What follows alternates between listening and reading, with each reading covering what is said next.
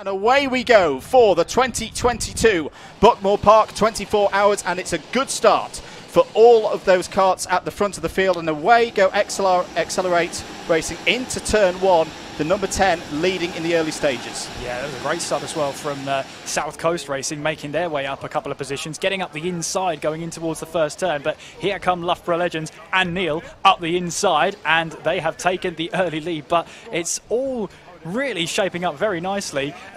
We didn't tell them it was a 24-hour race, didn't we? Already the top three look like they're up for this. Yeah, it's Piers Pryor in for Loughborough Legends and Neil at the early stages. Ollie Smith also taking the number 10 Accelerate Racing car in the early stages of this race. As everybody streams down, there's already one kart off the back of the field.